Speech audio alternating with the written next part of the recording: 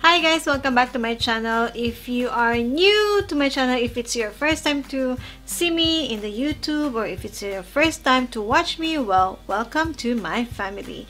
I do makeup tutorials, makeup reviews, product reviews, vlogs, inspired makeup, anything and everything under the sun. So yes, so in today's video we are going to try and review the most talked about sponge last year. I know it's so 2000 and late, but you know, we're still trying to catch up here in New Zealand, so that's why I'm still going to review the JUNO CO sponge. But before we start and go into the details, please consider subscribing and just click that bell button so you will be notified every time that I have a new video. And you can follow me on my social media account, Instagram Got Tinted, Facebook page Got Tinted, and you can also like search hashtag Got Tinted.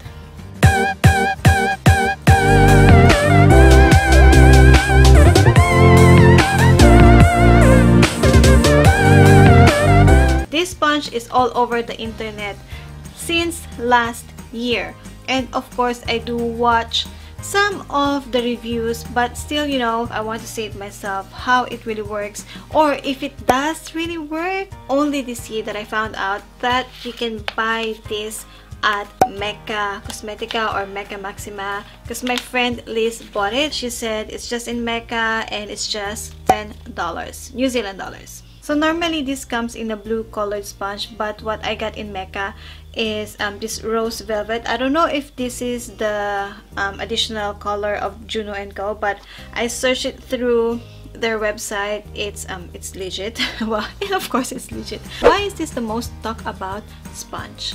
I guess because of its technology. It is microfiber, it has a velvety texture or velvety finish. I guess that's why it makes a big like difference. The feeling of it is very different from your normal sponge. The sponge comes with a user guide. Microfiber sponge user guide. Wet the sponge completely. Continue squeezing the sponge into water for a minimum of 15 seconds.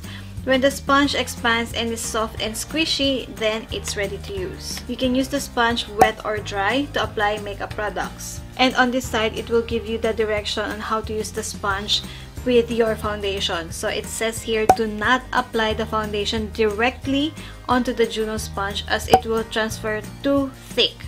It's better to apply your foundation onto another surface, then use light dabbing motions to transfer onto your skin.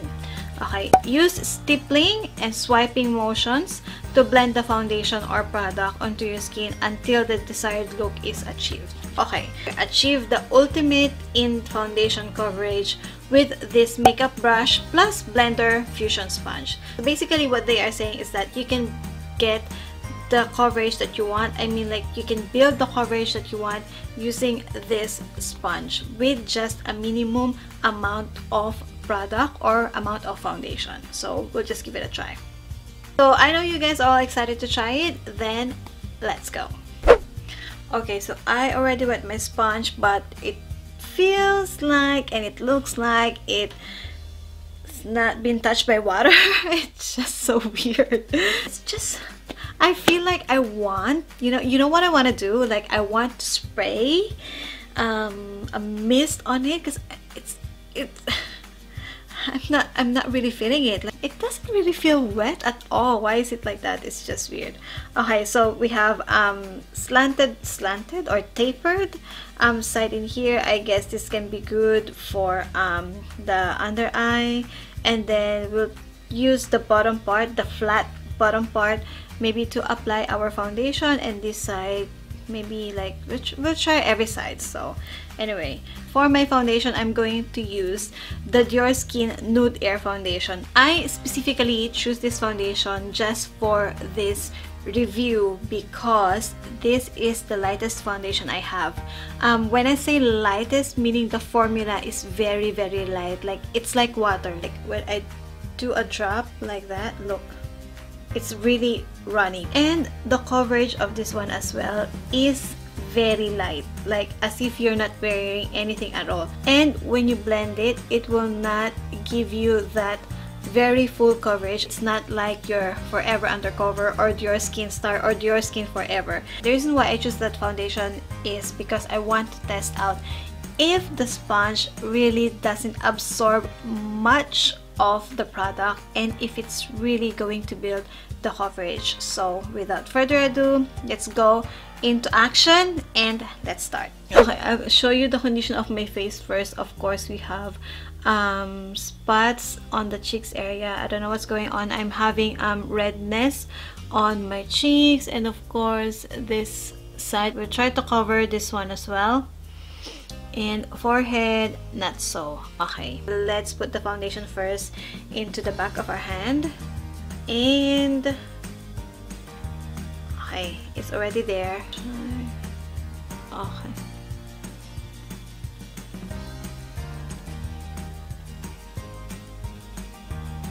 Oh, wow. Wow. Shoot. Oh, shoot.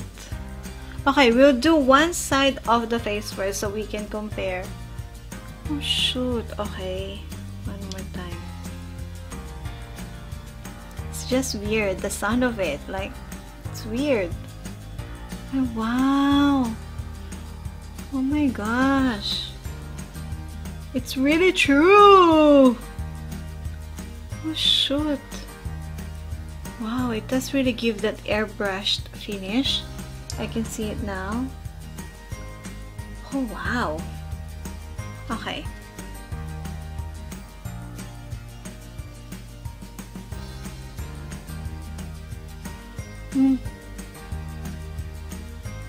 Wow.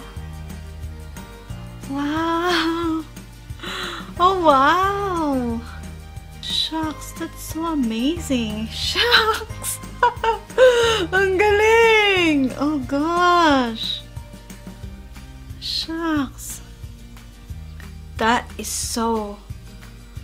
Oh my gosh, that is so unbelievable. You know what, guys? Let's try to use a different sponge on the other side of my face just so we can test out like if it will give the same effect, if it will give the same finish and coverage as with the velvet sponge. Okay, I'm going to use a different kind of sponge, which is like your normal sponge, and yeah, we'll just do it on this side. Hold on, I'm just gonna wet this again. Let's put a drop on this side. Okay, I'll zoom you in. Zoom tayo. Okay.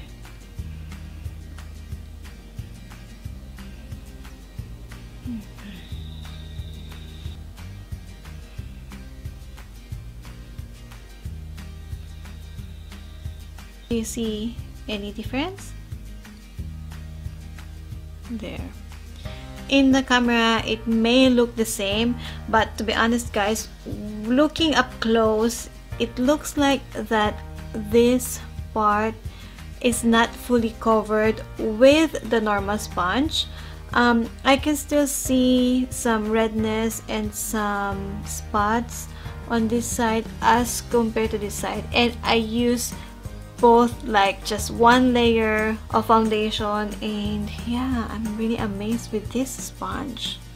Normally I use this foundation with makeup brush, which I really prefer, and it gives me that coverage that I want, but I feel like the JUNO & CO sponge really is the deal. I mean, it's there, like you can see it, like you can see the proof. Now let's try to apply concealer, and I'll do the same, normal sponge on this side and velvet sponge on this side.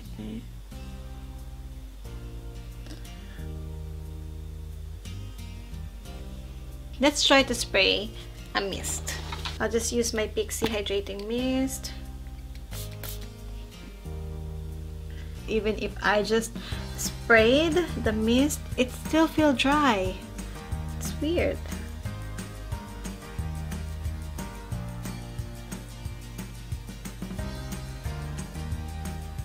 Other side, let's do the same.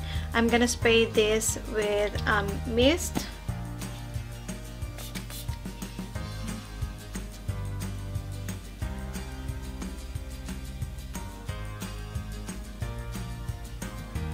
it looks like this is more covered than on this side. This looks just like a little bit more thicker, but it's more flawless. Okay, I will just finish the rest of my makeup and I will be right back. Going to my final thoughts and my final verdict about the JUNO & CO sponge, velvet sponge.